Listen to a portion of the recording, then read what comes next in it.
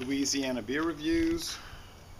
Sinebrychoff Porter, product of Finland, 7.2% alcohol. Sinebrychoff Porter was introduced in 1957. The brewing company was actually, they started brewing in 1819 in Finland, which at the time was controlled by the Russian Empire.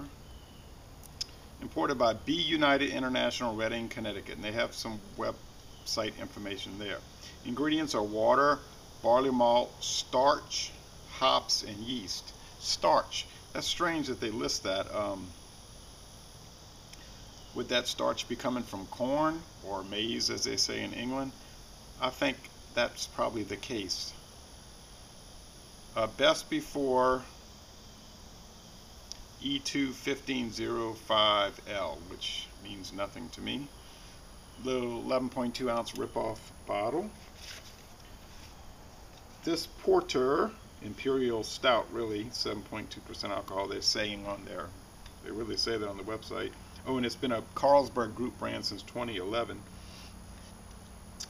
They use Vienna, Munchen chocolate, and caramel malts. The hops are Hallertau and Saaz hops. They use a young, fresh yeast for every new batch. 93 out of 100 on Beer Advocate, 95 out of 100 for the style, 99 out of 100 on Rate Beer, 99, and a 98 out of 100 for the style. So it gets extremely high scores. And this company, if you look at their website, the Sinebrychoff, they produce a lot of like real insipid, mass-produced, cheap beers.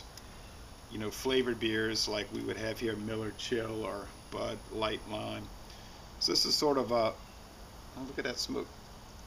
Sort of a specialty beer they make that's probably very low in volume as far as their sales. Most of it just cheap party beers. Okay, if you look at the website, you'll see what I mean. Very thick,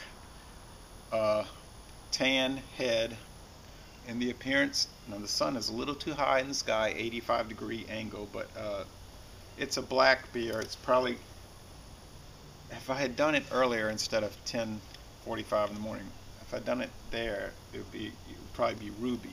Let's see. I'm not picking up any ruby though. It's just super dark brown, almost black. Let's go with the aroma. Very roasted.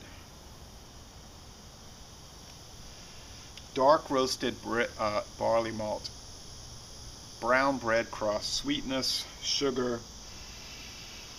maybe a little corn. It's just a full, maybe coffee and chocolate. It's just a full, strong porter or stout. Now, you know, some beer sites, they don't differentiate between stout and porter. But it smells nice. Let's go with the flavor.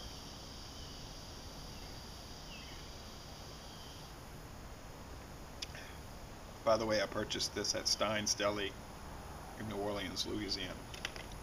That is such a rich beer. It's so rich and sweet. You get licorice, you get dark chocolate, you get coffee, you get dark fruits like dark cherries, sugar, barley malt, maybe the corn starch. It's probably what they're using, corn starch. Some astringency. The bitterness is there, but it's not so strong or prominent. It's probably balanced out by the heavy sweet malt. So the IBU probably is around 35 or 40. It just doesn't seem that high because of the sweetness. As you can imagine, the mouthfeel is heavy. It's thick. It's super sweet. Although the alcohol is not really coming through on this so heartily. And the finish is mostly dry. It's sweet. It's enjoyable. It's a dessert-like beer. I don't know why I'm drinking it in the summer. Well, actually, I do know why, because I found it, I bought it, I figured I'd try it. But it's probably more like a winter beer. Well, it's only about 92 degrees right now, and it's only going to get up to about 97. actually the humidity doesn't feel so heavy right now. It's sort of on the dry. I would think the dry side. I think the relative humidity is probably only about 45 degrees right now. 45% right now. Well, I agree with the ratings on Beer Advocate and Rate Beer. It it's super. Wasn't expensive. I don't think it was about 250 a bottle. And for something so rare or rare around here and exquisite in flavor, it's worth it. Um, you might want to wait till winter time to try it, but I'm really enjoying it. Look at that creamy head. Oh man, what a wonderful dessert beer. It's A plus all the way. This is an outstanding beer, outstanding. So laissez le bon temps rouler. I'm so glad I bought it. I was able to buy it and try it. I love looking at the bottle and the label. It's kind of a neat looking thing.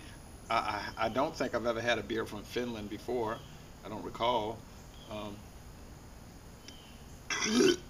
it says number 4 on there. I don't know what that's supposed to mean. It might be the 4th incarnation of this of their porters.